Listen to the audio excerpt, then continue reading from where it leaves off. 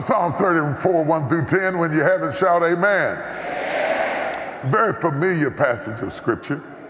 I will challenge your understanding of the text, but we're going to go deeper into this text today. I've been talking to the Lord about this text, and more importantly, God has been talking to me about this text.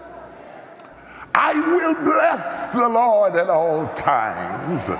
His praise shall continually be in my mouth. My soul shall make her boast in the Lord. The humble shall hear thereof and be glad. Oh, magnify the Lord with me, and let us exalt his name together. I sought the Lord, and he heard me, and delivered me from all my fears. They looked unto him and were lightened, and their faces were not ashamed. This poor man cried, and the Lord heard him and saved him out of all of his troubles. The angel of the Lord encampeth about them that fear him and delivereth them. Listen to this close. Oh, taste and see that the Lord is what? Blessed is the man that what? Trusteth in him. Oh, fear the Lord, ye his saints, for there is no want to them that fear him. The young lions do lack and suffer, but they that seek the Lord shall not want any good thing. That means if you didn't get it, it wasn't good. That means if you didn't get it, it wasn't good. I'm believing God for some things right now. I told him I only want it if it's good. It looks good, but that's what got Eve in trouble. It's pleasant to my eyes, but that's what got her in trouble. It looks like it's good for food, but that's what got her in trouble. I only want it if it's good. I want to go back to that 8th verse again. This is my focal point. Oh, taste and see that the Lord is good. Blessed is the man that praises. Blessed is the man that dances. Let me see. Blessed is the man that trusteth in him. Can you say amen? Amen. My subject this morning is the dividends of trust. The dividends of trust. Trust is extremely important, and yet we say very little about it. We talk a lot about praise. We are commanded to praise. That's something that we can do. Praise is about doing. Trust is about being. There is a dividend that God will give you on trust. On trust. On trust. How many people trust God? The dividends of trust. There's some dividends you're going to reap if you trust him. Particularly if you're in a tough time, God says trust him. If you're in a painful time, trust him. If you're in a scary time, trust him. If you're in a time of uncertainty, trust him. You know why? He that hath began a good work in you shall perform it unto the day of Jesus Christ. God is consistent, so you can. If I sat in this chair and it gave way, I wouldn't trust it. But because every time I've ever sat on it, it held me up. I didn't check the legs before I sat down. I trust it. It's not a conscious effort. It's a result of consistency. Your God is consistent. Great is thy faithfulness, Lord, unto me. Oh, when I wake up in the morning, new mercies I see. All I have needed, thy hands have provided. Great is thy faithfulness, Lord, unto me. Let's pray while we're standing. Would you pray with us too? Let's all pray together. Spirit of the living God, fall fresh on us this morning. Endow us with the grace of delivering to your people what you have deposited in me. Release the kind of unction that causes people to be rejuvenated, not just emotionally, but spiritually. Help us to understand beyond our present comprehension what you are able to do. In the name of Jesus we pray, amen. You may be seated in the presence of God. Yeah, get ready, get ready, get ready, get ready. I want you to kick that text out and look at that text. I'm going to start with the text, Psalm 34, 1 through 10. I'm going to read it again, and then I'm going to go down the road. It occurs to me that Psalms 34, 1 through 10 is powerful, but strange. It's a collective of ideas that don't necessarily coordinate with each other. It almost seems contradictory. It is fragments of truth, elements of orthodoxy. Individually, all of them have truth in their own merit. But when they are brought together and read together, they almost seem contradictory, and yet they have been woven together into one passage. For example, I will bless the Lord at all times. His praise shall continually be in my mouth. It makes good sense. My soul shall make her boast in the Lord. The humble shall hear thereof and be glad. Makes good sense. Oh, magnify the Lord with me and let us exalt his name together. Makes good sense. I sought the Lord and he heard me and delivered me from all of my fears. Wait, you were scared? I thought you was praising him. Now the same guy who says, I will bless the Lord at all times, says that he went through a period where he sought the Lord, he heard him, he delivered him, he was afraid. Next verse. They looked unto him and were lightened, and their faces were not ashamed. Next verse. Ooh, this poor man cried. Wait, you was praising. I will bless the Lord at all times. His praise shall continually be in my mouth. Does not go with this man, this poor man cried. And the Lord heard him and saved him out of all of his troubles. This guy's in trouble, but he was praising God before, and the praise was always in his mouth. The angel of the Lord encampeth round about them that fear him and delivereth him. This man had to be delivered.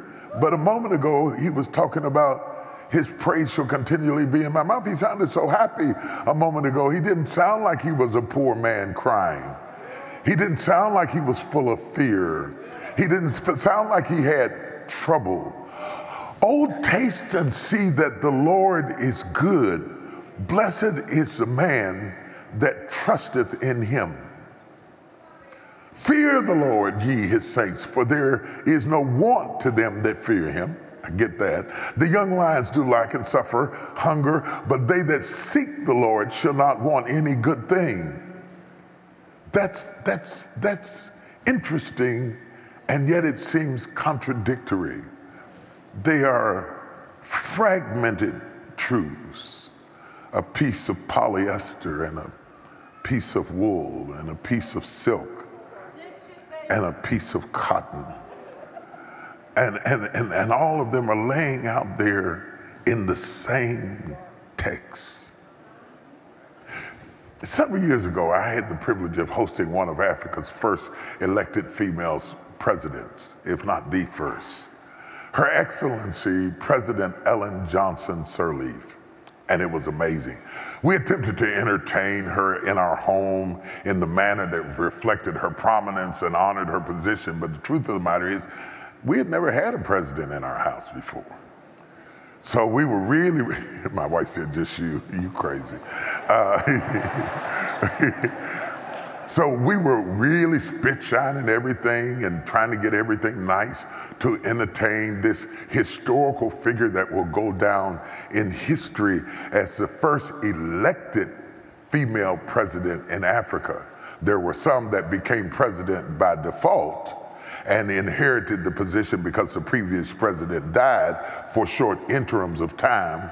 But Ellen Johnson Sirleaf was the first elected president of a country in Africa. And it hit the news worldwide. And she was in my house.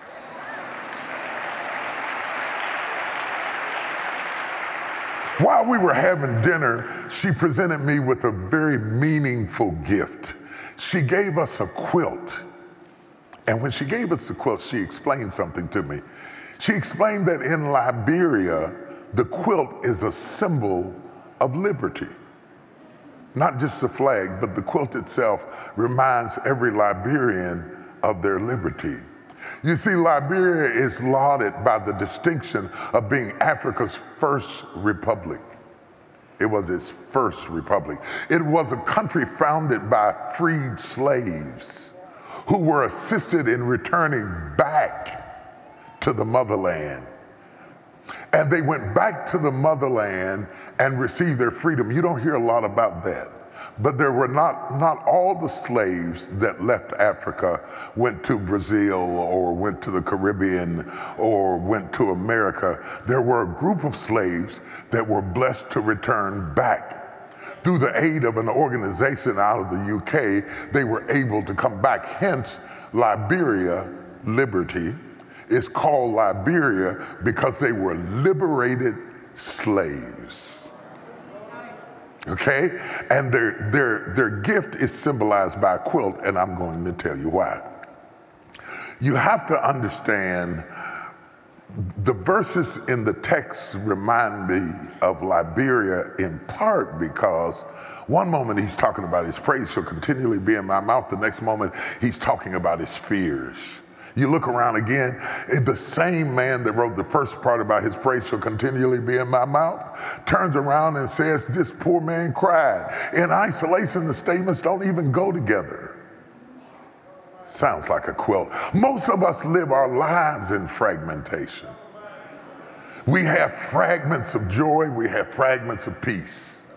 We have fragments of holiness, and we have fragments of carnality. Nobody wants to wave their hand, but it's true. We have fragments of great courage, and even the most courageous person wrestles with fragments of fear. We have fragments of happiness, followed by fragments of great grief. Depending on which piece you pick up in our lives, you will say, oh, he's so joyous, but you just picked up a fragment. If you catch me at another moment, you'll say, oh, he's depressed. Isn't it amazing how you can go from one extreme to the other without warning in the same person? Forget the same passage or the same verse, in the same person. That's why it takes years to know a person. You dated him in the sunshine, but you married him in the rain. You ought to date long enough to see how people are when they're happy, and see how they are when they're sad, and see how they are when they're depressed, and see how they are when they're angry. I don't want to date anybody I haven't seen mad. Because some of the nicest people can turn into a gorilla when they get angry and shock you. And you would never believe that they would turn, that you married a tarantula. Like people's personality, life is fragmented. It's a little bit of this and a little bit of that and a little bit of the other and a little bit of the other that doesn't even go together. And some of us get stressed out because the pieces don't match. They don't go together. You can't even explain yourself because when people ask you how you are, you would sound schizophrenic if you answered. Somebody called me the other day and said, how do you feel about it? I said, I'm happy and nervous and glad and sad and scared and excited and adventurous and intimidated and vulnerable and victorious and all of it at the same time. All of that stuff conglomerated into one place. William Shakespeare said it this way: life is a tale told by an idiot, full of sound and theory, signifying absolutely nothing. He just gave up on it. He said it's crazy. Somebody say it's crazy. He said it's just crazy. It doesn't make any sense. It feels like it was told by an idiot. That is the feeling of this text. The feeling of this text is so discombobulated, discoordinated, not synergized. If you submitted this text to an English class, they would mark it all up because the thoughts are frayed. There are so many people sitting in this room right now whose thoughts are frayed. A little bit of polyester, a little bit of wool, a little bit of silk, and a little bit of cotton. And you're complicated because when you present yourself, the pieces don't go together. How many people are honest enough to admit to yourself that the pieces of you don't go together? I put on my coat this morning and the white stuck out real good on this side, but it doesn't show on this side at all. It's nothing wrong with the clothes. It's something wrong with my arms. One arm is longer than the other. I put on my shoes. I put on my left shoe first because my left shoe is just a wee bit bigger than my right foot, and so if it's good on the left, it's going to be good on the right because they don't match. They don't go together. And just like my body looks like it doesn't match, sometimes my personality doesn't match. How can David love God so much that he's dancing on the mountaintops, writing poetry to God and singing songs, and then turn around this poetic person who is such a left-brain creative individual can turn around and get so mad that he cut off 100 foreskins and threw them down at Saul's feet? Extremes. Was he bipolar? I don't know. I'm not a psychiatrist. I can't diagnose his behavior, but it doesn't match up how David could be so committed in one area and then be on the rooftop looking over at Bathsheba talking about, Lord have mercy.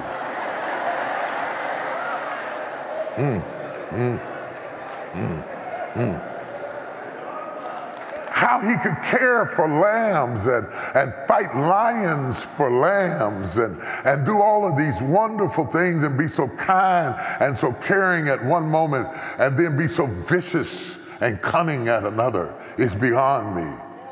But such is life. Such is life. And Shakespeare just concluded, it doesn't make any sense. I give up on it. I can't explain it. Life is a tale told by an idiot. If I presented this text to an English scholar, they would give me an E because there is no synchronization of thought. How can his praise continually be in your mouth and yet you admit this poor man cried?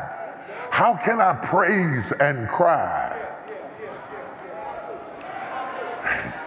Praising and crying doesn't even go together. It doesn't make any sense, and yet it's in the same text, and worse still, it's in the same man. But Shakespeare was wrong when he says that life is a tale told by an idiot.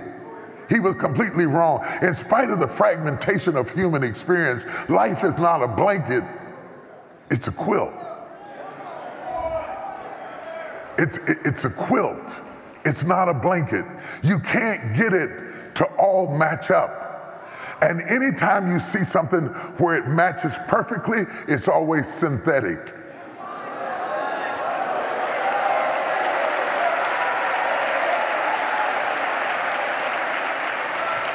People that match perfectly are always synthetic. Anytime everything lined out just the way it's supposed to be and there is no mar and there is no fluctuation and there is no deviation, run.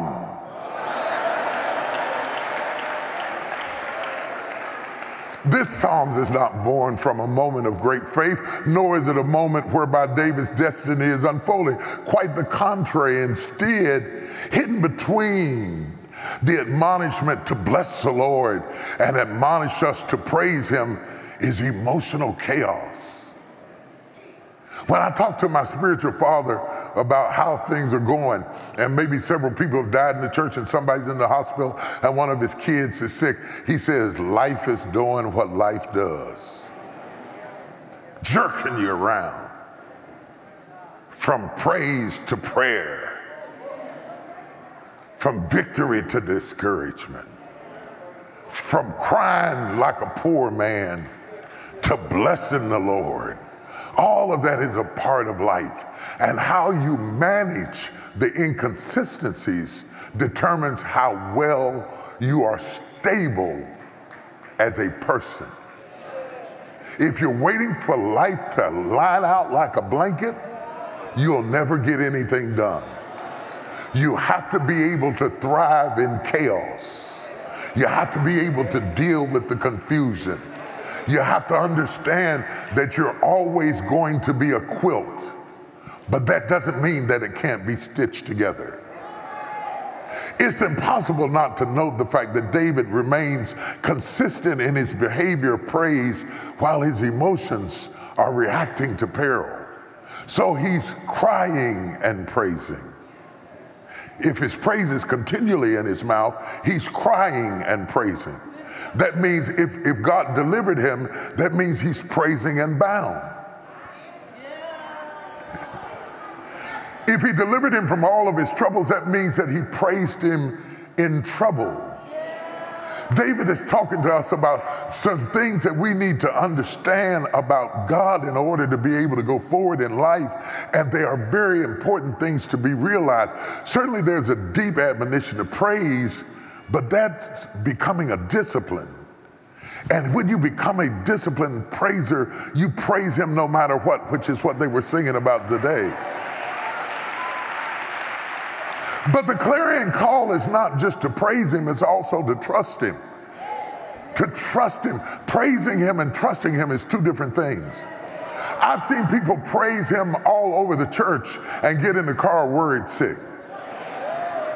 I've seen people praise the Lord and honk their horn because the traffic is moving too slow in the parking lot, or yell at our parking lot attendants, or curse them out.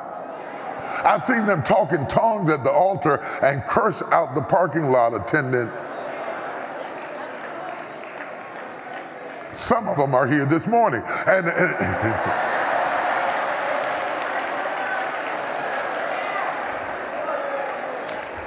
It is possible to have unrelenting praise and still have a battle to trust the God we praise. See, I'm not just talking about praising him, I'm talking about trusting him. I'm talking about trusting him. Now, you don't know how much you trust him when things are going well. Trust is not proven in good times. Trust is proven in bad times. Trust is not proven when you get a promotion. Trust is proven when you get laid off. Trust is not proven when you're engaged. Trust is proven when you're about to divorce. Can I talk to some real people today? Trust is not proven when you get what you want. Trust is proven when you lose what you had. Can you trust him in sorrow? Can you trust him in grief?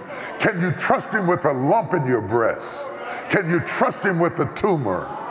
Can you trust him with a hernia? Can you trust him as you go up under anesthesia? Up under anesthesia, you can't go up under anesthesia talking in tongues. If you're going up under anesthesia, you have to go up under anesthesia. Your mouth can't be moving. You got to be ready to trust him in your head. I trust God. Don't get me wrong now. Praise is wonderful. And praise is important. And we just got through doing it. And I hope we do it again. Because praise summons God into our circumstances. The Bible says at midnight, Paul and Silas prayed and sang praises unto God. And God came where the praises were. And anytime you praise God, it summons God. Psalms 22:3 says that God inhabits the praises of his people. Inhabits. God moves into praise. We are not, don't misunderstand us onlookers and spectators. We are not praising God because we are emotional. This has nothing to do with whether you're an extrovert or an introvert, whether you're a quiet person or a loud person. The Bible says, let everything that has breath praise ye the Lord. Because when you praise him, you call him. Somebody praise him for a minute right now.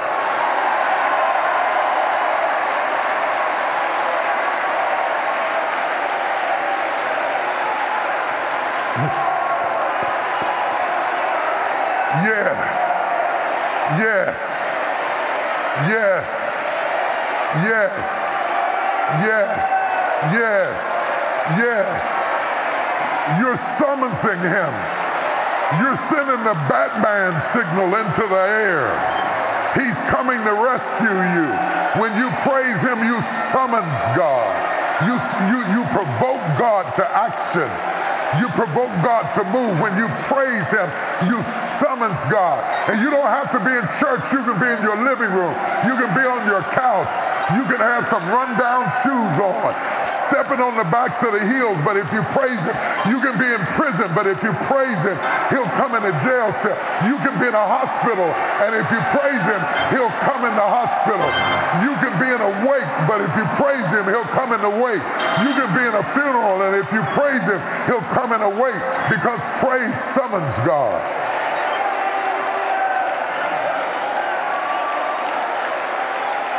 Not only that, praise is a weapon. It's a strategic attack on the enemy. When you praise God, praise is a weapon. You can use it for warfare. Israel used it when they said, send Judah first. Judah means praise. And when they started praising God, things begin to happen. Praise is a weapon. When you're under attack, it's no time to be quiet. It's no time to fold your arms. It's no time to cross your legs. When you're under attack, praise is a weapon, because the enemy wants to take the praise out of your mouth. And so you enter into his gates with thanksgiving and his courts with praise, and be thankful unto him and bless his name, because praise is a weapon. Are there any warriors in here? Are there any soldiers in here? Is there a military brigade in here? I'm a soldier in the army of the Lord. I got my war clothes on in the army of the Lord. If I die, let me die in the army of the Lord. I'm sanctified holy in the army of the Lord. I'm a soldier. I'm a baptized soldier. Y'all don't know nothing about that. Number 3, praise is a deterrent to isolation. It's how you remind yourself that you're not alone. It's how you remind yourself that you are not alone. For the angels of the Lord encamp about those that fear him.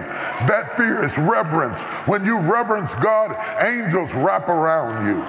So even if you've been telling people you live by yourself, if you praise God, you don't live by yourself. Because whenever you praise God, he takes his luggage and moves in the house with you. When your head hears your mouth praising God, it knows somebody else is in the house. Oh no, I heard voices in there. Somebody's in there. Yeah, you're right. When you start praising God, you're not riding in the car by yourself. You're going to work with angels. Anybody in here ever rode to work with angels? Praise reminds the soul that you are not isolated. In a world filled with isolation, we are so isolated, and yet we got more ways to contact each other than we ever had before.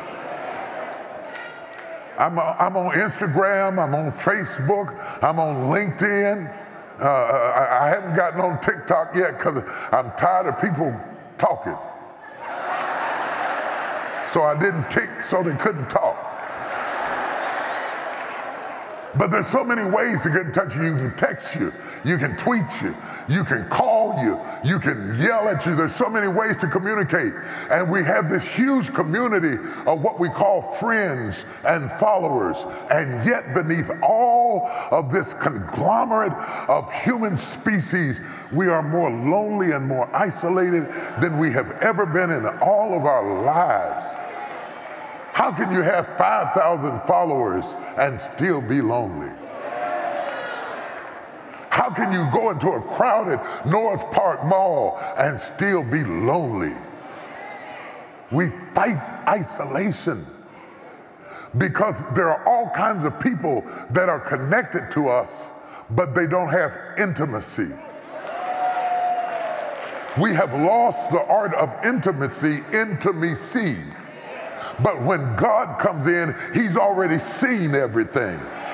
There is nothing hidden from him with whom we have to do. The Bible says all things are naked before him. All things are exposed. I don't care if you cut off all the lights, pull all the blinds, pull all the windows shut, jump up under the blankets. He can see up under the covers.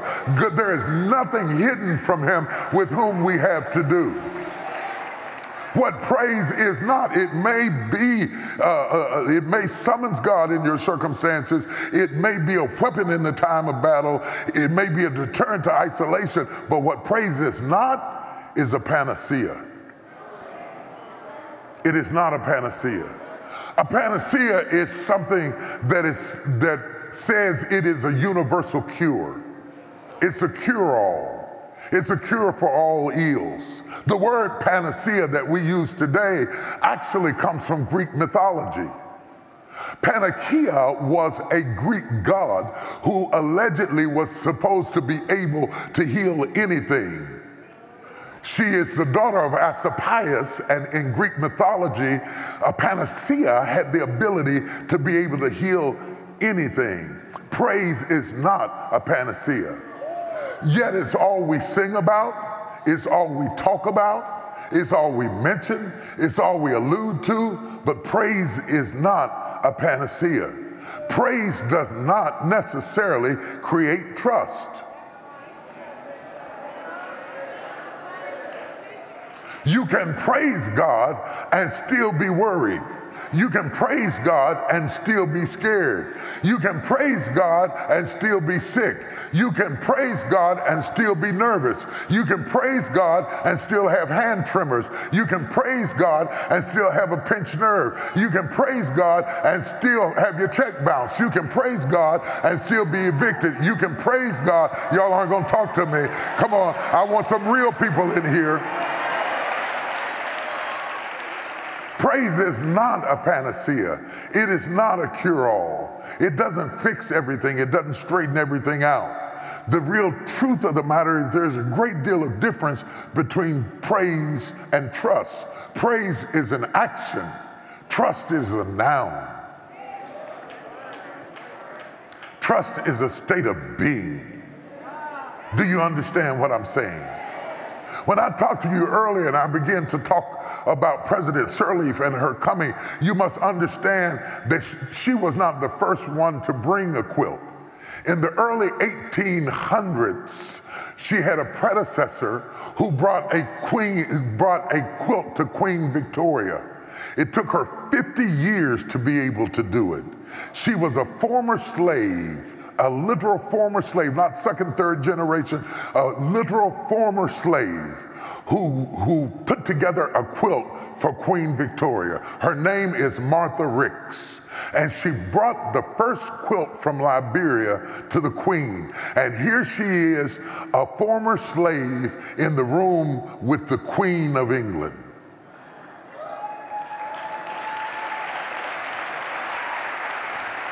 She walks into the room with the Queen of England with a quilt that was made out of satin and embroidered with coffee trees, with berries and a border of passion flowers. A quilt that she had stitched with her own two hands to bring to the Queen. A quilt made out of different substances and different fabrics, all different colors, woven together, and she made something beautiful out of rags.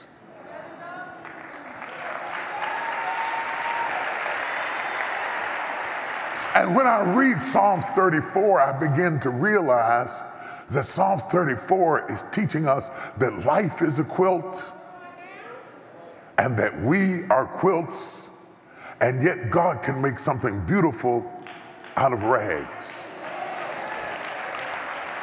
One person sees disjointed, disconnected rags in the text, and the other person sees a quilt. God is a quilt maker. No wonder Jacob made for Joseph a coat of many colors. He took colors that had nothing to do with each other and stitched them together until they became a coat of distinction. Its distinction was its variation. I never will forget when I was a young boy, my mother gave me one year for Christmas a savings book to Kanawha Valley Bank. And she gave me, you remember Kanawha Valley Bank? She gave me a savings book to Kanawha Valley Bank. And every time I would cut a lawn or do grass, I would put $5 in it until I got enough money in it for Christmas time so that I wouldn't have to give her money back for Christmas. Because you know you are buying your own Christmas presents when your kids give you something most of the time when they're little. I decided I was going to break that trend, and I brought her this. It wasn't leather, it was suede. It was a suede coat, and I never will forget. I don't know why I remembered it, but there was a tag on the coat that said, "Do not be disturbed by the variations of colors or discolored spots. It is proof of its authenticity." Authentic people are complicated. Authentic people have variations. Authentic people have differences. Authentic people are poor men crying and yet continual praise in their mouth, and in trouble and delivered out of trouble. Authentic people have ups and downs and peaks and valleys and winter and spring and summer and fall. Authentic people talk faith and go home and lay down in fear. Authentic people believe God and yet say, "Help my unbelief." Authentic people are a quagmire of disjointed, disconnected things. Authentic people are schizophrenic. Authentic people are bipolar. Authentic people are the kinds of people, it depends on when you catch me, what you get. Authentic people, one day you get wool, one day you get silk, one day you get leaves, one day you get plain. Authentic people are complicated, and yet we are fearfully and marvelously made. We are created in the image of God.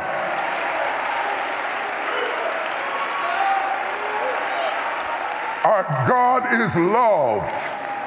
Our God is love. But our God is also a God of wrath. Our God gives life, and our God takes life away. Our God is authentic. You cannot tie him down. That's why he told Moses, "I am that I am." Don't try to explain me. Don't try to make a blanket out of me. I'm a quilt. I am that I am. Before it's over, before your life is over, you're going to say, "I'm bread." And the moment you think I'm bread, you're going to find out I'm water. And the moment you think I'm water, you're going to find out I'm a cloud. And the moment you think I'm a cloud, I'm going to turn into fire. Our God, we were created in the likeness of God. We are quilted. We were made. We were fearfully and marvelously made in the image of a God who is a quilt. One moment you see God saving babies. He saved Hagar's baby in the desert, and you would know that God loves babies until you read Exodus, where God killed all the babies in Egypt. Oh, y'all quiet. God killed all the babies in Egypt and told Pharaoh, "I'm going to kill all your sons until you let my son go." That don't sound very nice. That don't sound very loving. That sounds like God is mad. Sometimes God gets mad.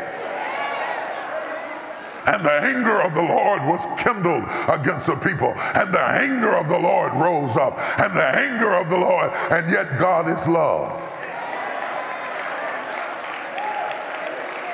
He is the Prince of Peace. And yet the Prince of Peace said, I came not to bring peace but a sword. God is complicated. He killed some people for doing other things, the same thing that somebody else did. He let them get by with it because our God is complicated.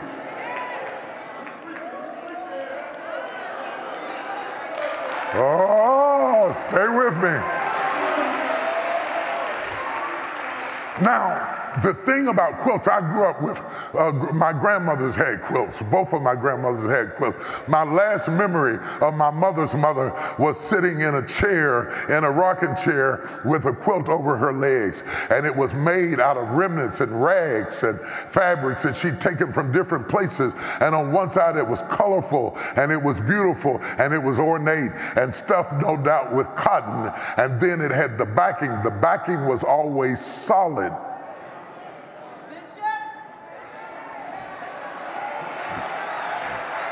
Somebody knows what I'm talking about.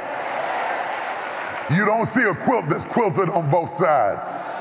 Something has to be solid. Something has to be stable. Something has to be consistent. Something has to be unmovable. Something has to be unchangeable. And while it is unchangeable, everything else can have variations in it. But you take that which is a variable and sew it into that which is solid, and then you have a quilt.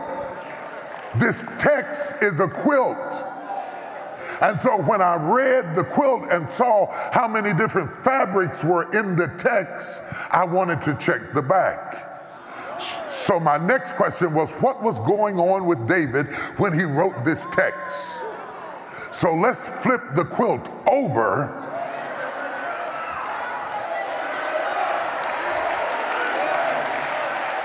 Can I go deeper with this thing? Let's flip the quilt over and see why David's front end sounds so schizo. We've got to get to the back end to see what provoked the text to be written in the first place. The reality of the matter is David does not write this while he's dancing on the mountaintop. David does not write this while he's killing Goliath. David does not write this as he's playing the harp in the palace. David does not write this as he is crowned the king of Israel. No, David writes this at a time that Saul is still alive and trying to kill him. And he is on the run from Saul. And he is on the run from his own people. And there is no rejection like the rejection of your own people. Nothing hurts as bad as the rejection of your own people, because you think your own people are your backing. But God had to show him that your own people are not your backing. Oh, America, hear me today. Your own people are not your backing. At a time that we're breaking down into tribes, and you're either for us or against us, and we're fighting over black and white and brown and Democrat and Republicans and mask and no mask and all kinds of stuff, your own people are not your backing, because people change and they fluctuate and they go back and they go forward. And if you put all your hopes in the group you attach to, you will always be disappointed. They will always let you down. They will always sell you out. They will always leave you hanging, because you cannot count on people to have your back. I know they love to tell you, I got your back, but the devil is a lie. They do not have your back. The only one who has your back is God. God has got your back. Somebody shout, God has got my back.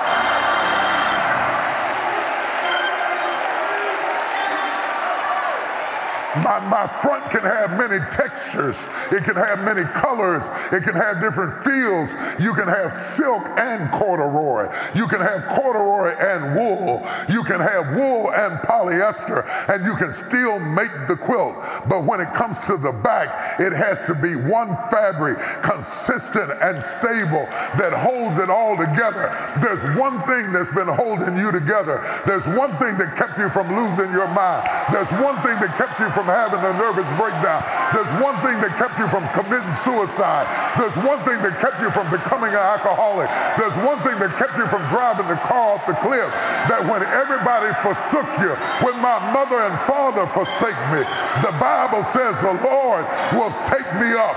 When my own mother and father forsake me, the Lord will take me up. So stop crying about what your daddy did and what your mama did, because even if they didn't have your back, God sent me to tell you, I've got your back.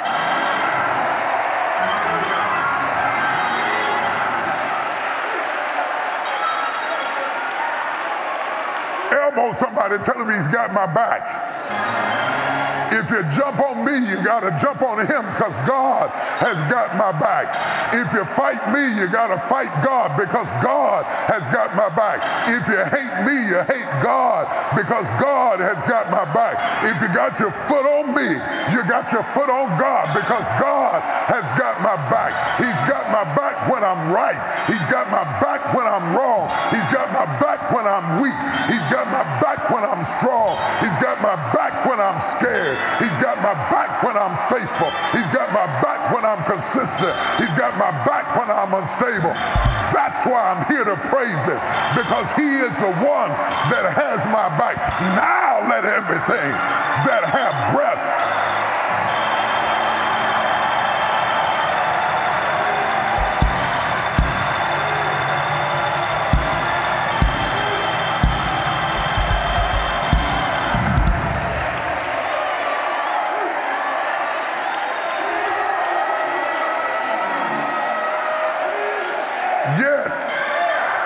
came to tell every one of you who was in the valley when they were praising God and he had you hold your hand up and you said you were in the valley. I came to tell you God's got your back. God's got this. You're going through trouble, but God's got this. You're in a low place right now, but God's got this. You're backed up against a wall, but God's got this. You got a tumor, but God's got this. They said it was cancer, but God's got this. Your heart is overwhelmed, but God's got this. Your heart isn't got the right beat, but God's got this. Your blood pressure is up, but God's got this. You're about to be on dialysis, but God's got this. Your mama's in the hospital, but God's got this. Your daddy's got cancer, but God's got this. I need 30 seconds of crazy praise from the back of the quilt.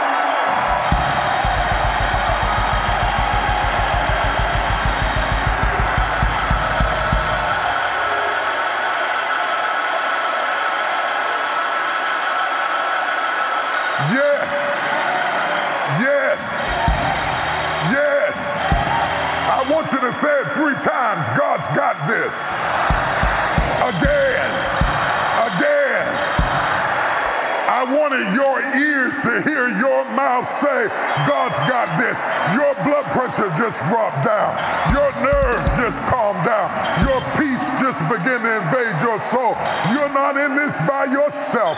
God's got this. Shout hallelujah.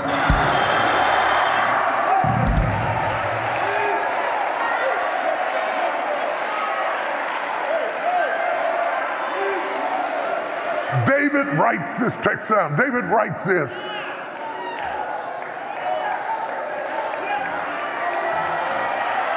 See, it's y'all's fault I can't finish fast, because y'all make me shout and holler and stuff. Hallelujah. Oh my God.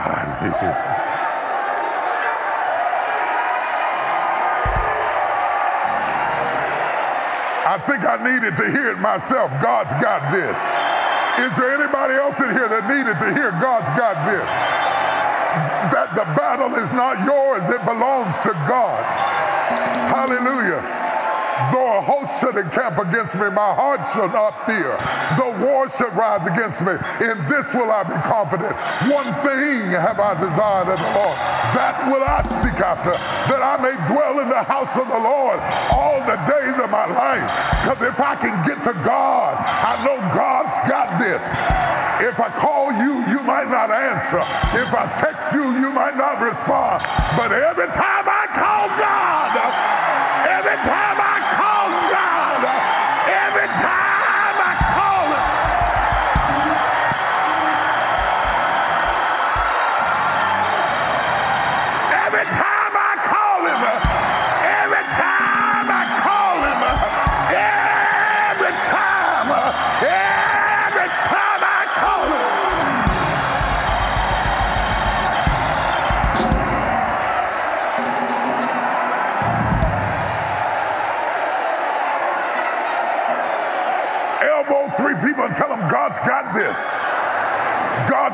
this. God's got this. God's got my back. God's got my backing. I might be unstable, but God's got my backing. I might act crazy, but God's got my back. I may talk like an idiot, but God's got my back.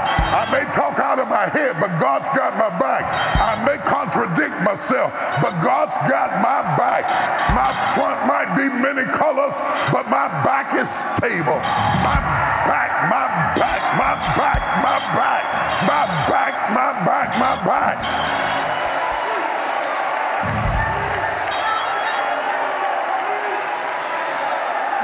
Can I go deeper? Sit down and let me go deeper.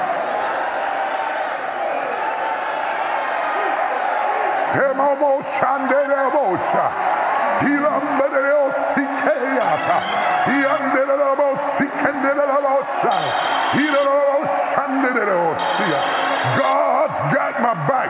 Somebody needed to hear that this morning. Somebody needed this word from the Lord.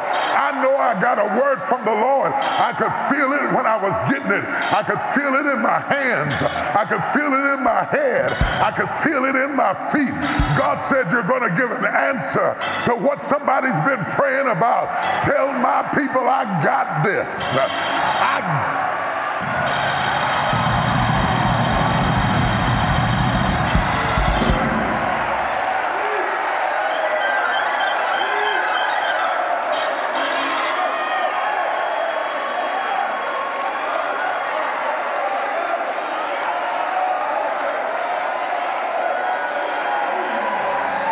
I want you to feel this. David is running from a man he protected. David is running from a man he admired. David is running from a man that he used to play for. David is running from a man whose demons he was familiar with, whose musical ability had cast the demons out of him. The only way Saul could get to sleep was for David to play for him in one season. Then the season changed, and the same man who hired him is now trying to kill him. I wish I had a witness in this place. Have you ever had people turn on you? Have you ever had people switch on you? Have you ever had people try to destroy you? The very people that you admired and had an emotional investment in are now trying to destroy you. It makes you nervous. It makes you scared. It makes you slowful to open up to people because you can't tell what they're going to do next. David is now running from Saul, which means he's running from Saul's army, which means he's running from an army he used to lead.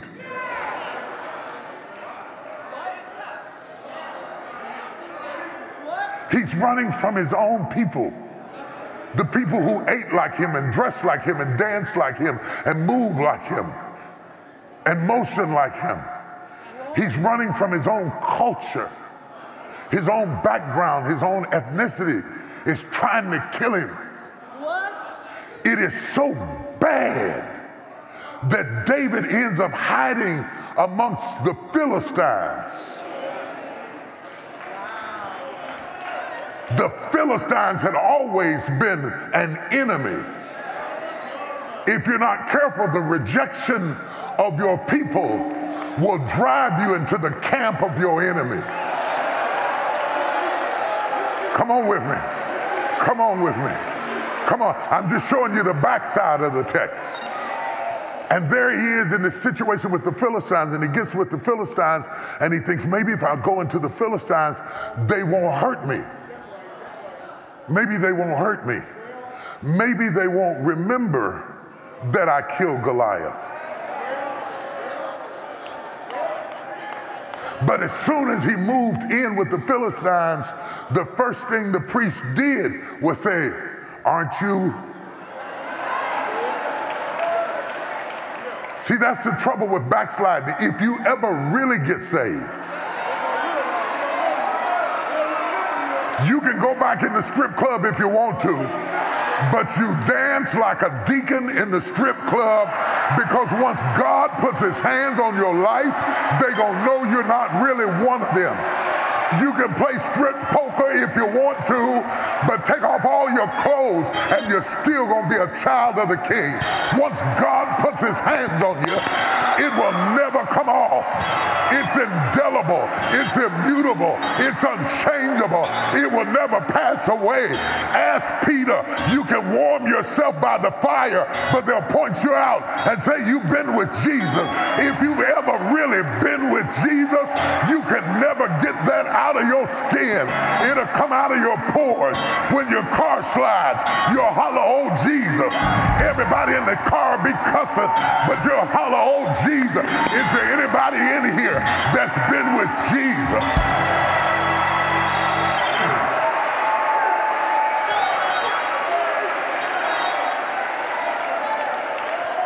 David had a reputation for military prowess. He had led the armies of Israel that he's now running from. And the priest says to him,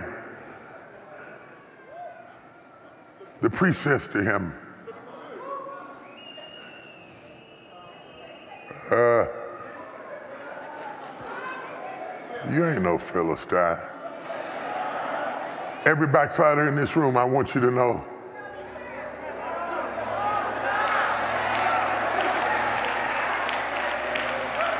every runaway girl, every prodigal son, they looking at you saying,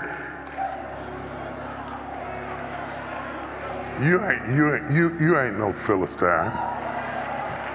He says to him, the priest says to him, do you want the sword? Because we've got the sword that killed Goliath. But David cannot win this battle with the sword. David is afraid that when they find him, they're going to imprison him, or worse still, they're going to kill him. And if ever was a time that he needed a sword, it was now. But God had a plan.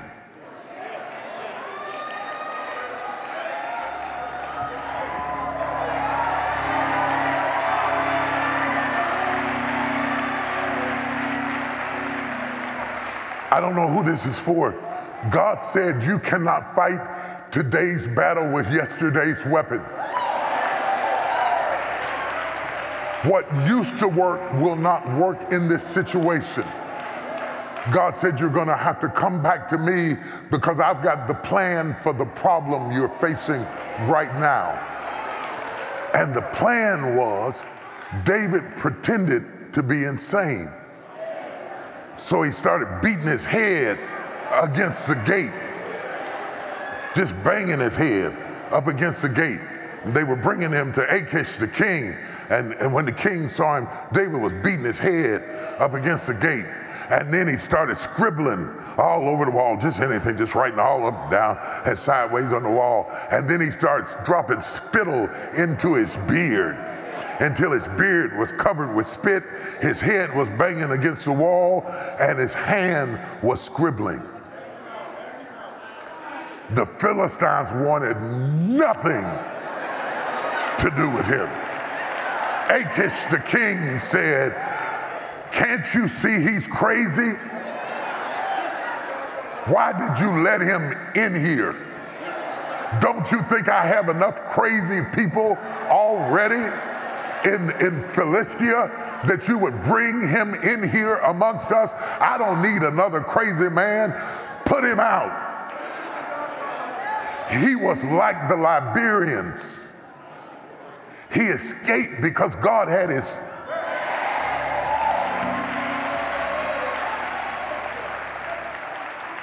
You're not going to escape because of your sword. You're going to escape because God has your back. I want to go deeper with this. He managed to escape. He got away. You are going to get out of this. Wait a minute.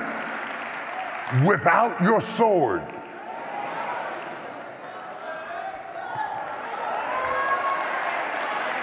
Samuel 21, 8 through 10 says he got the victory without fighting.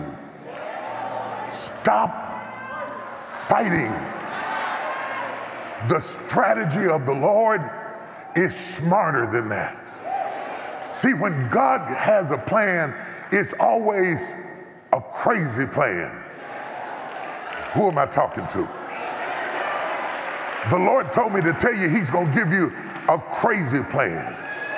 God's plans sound mad. Stuff like build a boat in your backyard. Noah. Elisha, leave your inheritance and all of this property and all of your relatives to go take a menial job washing the hands of a prophet. That's crazy. Or, Elijah, go to a bankrupt widow and there I'm going to sustain you. That's crazy. Or Elijah, throw a stick in the water to retrieve an ox head. That's crazy. Or I'm going to send a backslidden prophet to run a revival in Nineveh. That's crazy. Or Moses, stretch forth a stick and the Red Sea is going to get up out of your way. That's crazy. Or go down a cross, an innocent man, so guilty men can be saved. That's crazy. Or I'm going to call a Christian terrorist to write most of the New Testament epistles. That's crazy. Or humble yourself so I can exalt you. That's crazy. Or whosoever loses his life shall find it. That's crazy.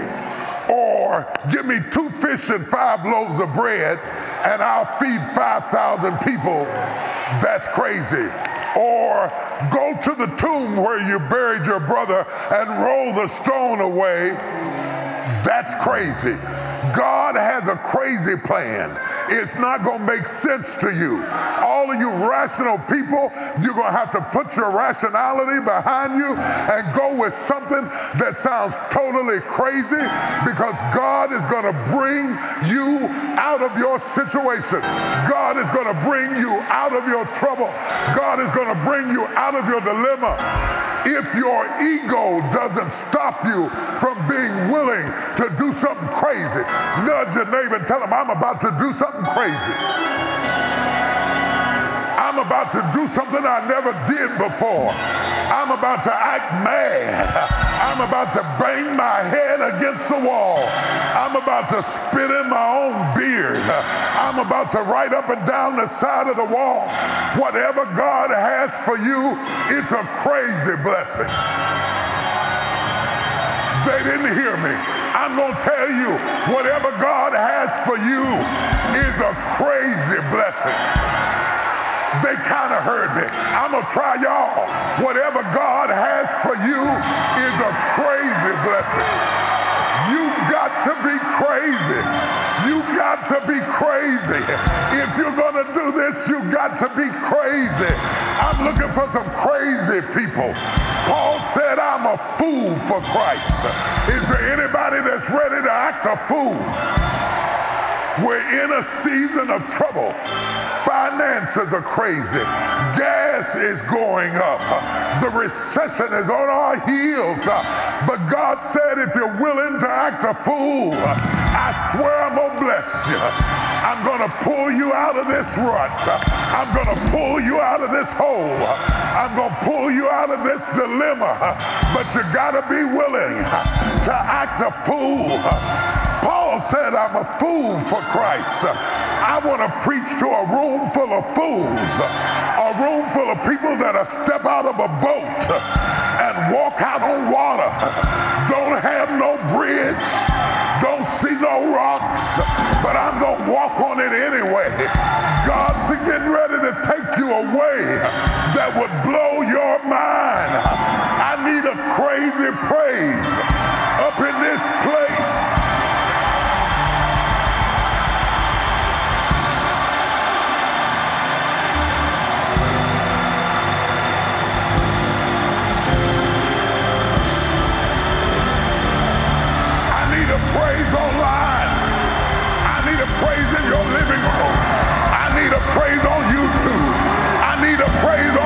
Facebook. This is a time that God is going to elevate crazy people, not people who play it safe, not people who play it cool, not people who play it easy, not people who color in the lines.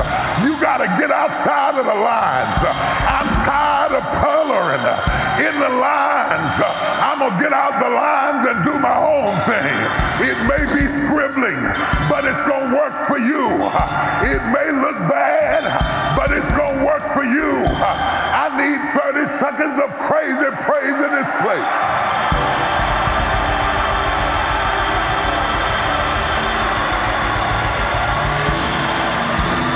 Praise him, praise him, praise him, praise him, praise him, praise him, praise him, praise him, praise him, praise him until hell gets nervous. Praise him till the devil knows you know something that he don't know. Praise him till they turn you loose. Praise him till your handcuffs come off. Praise him till your shackles fall. Praise him till your feet move.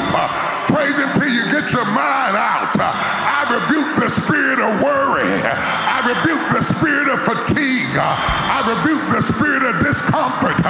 Because what God is getting ready to do for you is absolutely crazy. What God is getting ready to do for you is absolutely crazy. That's right.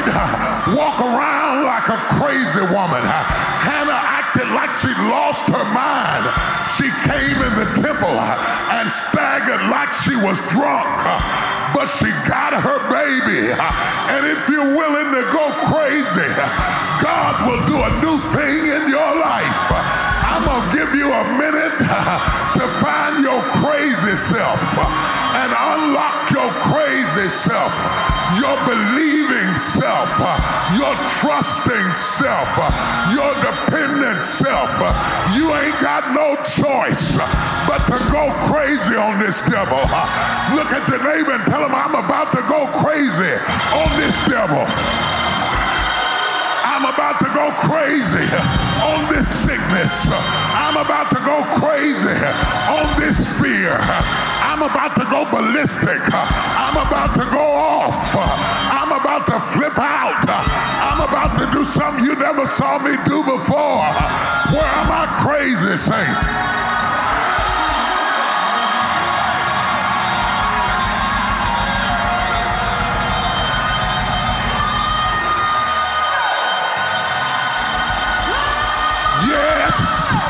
Yes, yes, it may look crazy, but I'm going to do it. I may have to walk around the wall 7 times, but I'm going to do it. I may have to shout at the wall, but I'm going to do it. I may have to speak to the bones, but I'm going to do it. I may have to snatch up a crippled man, but I'm going to do it. I feel a miracle in this house for somebody today. Who's going to get their miracle? Who's going to get their breakthrough? Who's going to get their touch from the Lord? Who's going to get a supernatural release from God? The Lord is looking for somebody that will open up their mouth and shout unto God. Open your mouth and shout.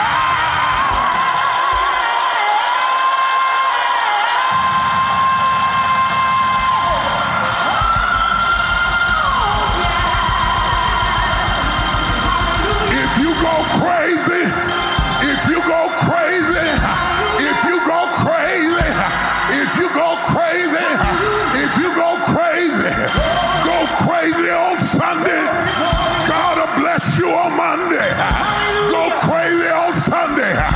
Somebody's looking for a blessing on Monday. This is your chance to feign yourself. Go crazy. I'm crazy for the Lord. I'm crazy for my healing. I'm crazy for my miracle. I'm crazy for my breakthrough. Lift your voice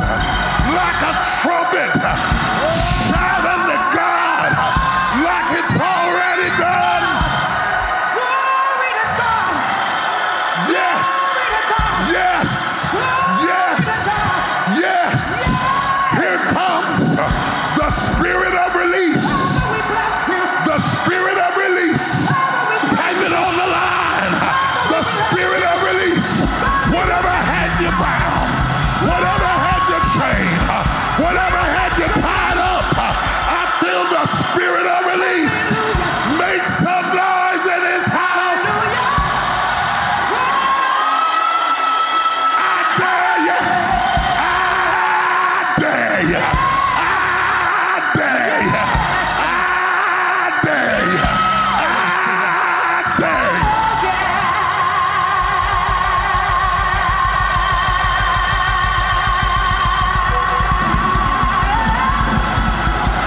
Nudge your neighbor and tell him you ain't crazy enough. You ain't crazy till your shackles fall. You ain't crazy till the walls shake. You ain't crazy enough till the walls come tumbling down. Go crazy on that devil. Do it now, do it now, do it now, do it now. Bless the Lord. Bless the Lord. Yeah, yeah, yeah, yeah, yeah. Yeah, yeah, yeah, yeah, yeah, yeah. Yeah, yeah, yeah, yeah, yeah. Yeah, yeah, yeah. Yeah, yeah, yeah, yeah. Yeah, give me some room. Because I got to get crazy this Sunday. I got a devil to fight. I got to get crazy this Sunday. If I don't get crazy, they're going to kill me. If I don't get crazy, I'm going to jail. If I don't get crazy, I'll never be nothing. If I don't get crazy, I won't get a breakthrough. All of you that have been bound by drugs, bound by lust, bound by trouble, bound by alcohol, you got to be as crazy as the devil is that tied you up. You've been through too much to be cute. Let the cute folks cross their legs. Go crazy. Dance on their pocketbook. Shout on their shoes. Tell them, give me some room. You sitting by a crazy man. David feigned himself to be crazy. He started acting a fool until they turned him loose. God said, I command every devil that had you bound to turn you loose. In the name of Jesus, praise him like you a loose woman. Praise him like you a loose man. Praise him like he just called you out the grave and you came out leaping. Praise him like you Lazarus. Praise him like you came back from the dead. Praise him like you came back from the dead. Praise him like you came.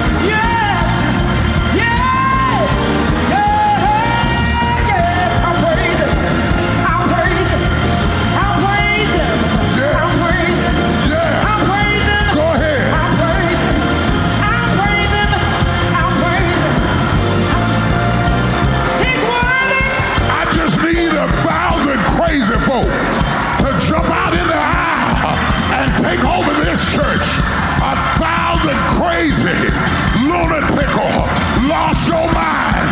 Ain't got nothing to lose. Might as well bang my head. Might as well scribble on the wall. Might as well watch God bring me out. I'm about to go crazy before I be bound. Before I go back. Before I give up. Yes, Lord. Yes. Yes, Lord. Yes. Yes, Lord. Yes. Yes, Lord. Yes. Yes, Lord. Yes. Yes, Lord. Yes. He's worthy. Get your dividend. Get your dividend. Get your dividend. Get your interest. Get your revenue. Get your increase. Get your increase. There's a dividend that God only gives people who trust him. Some trust in chariots. Some trust in horses. But I will remember the name of the Lord. I trust you. Oh, yes, God. Yes. We'll praise him. We'll praise him.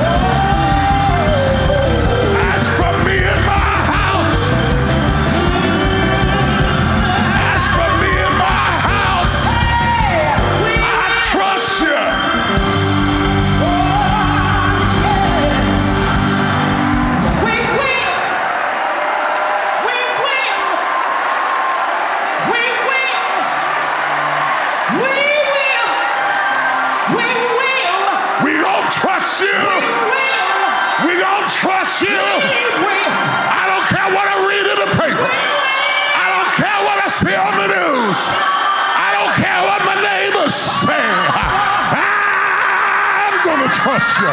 I'm gonna trust you. I'm gonna trust you. If I gotta stand by myself. Yes, Lord. My God. My God.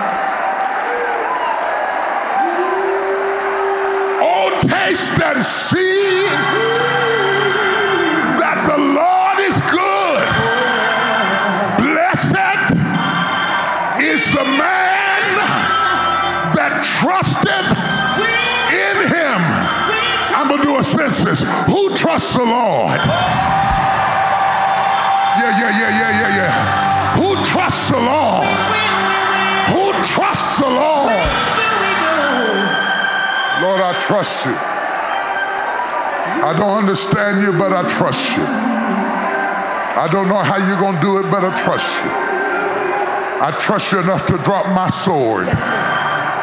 I trust you enough to follow your plan. I trust you enough to do things that don't make no sense. What you gonna do with that lunch? What is this lunch against so many people? Why you gonna roll that stone away? By now he stinks. What is shouting at a solid wall gonna do? Why you want me to build a boat in the backyard? Stop asking so many questions. And just get that crazy trust that though he slay me,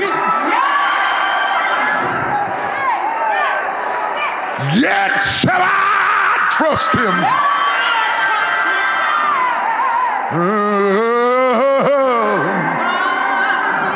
I'm gonna trust you, Lord.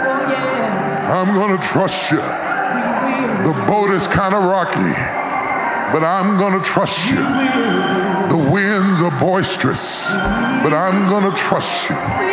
My heart is broken, but I'm going to trust you.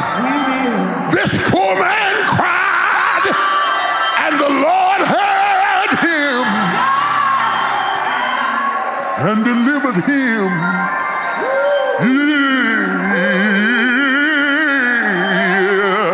He delivered him out of all of his troubles.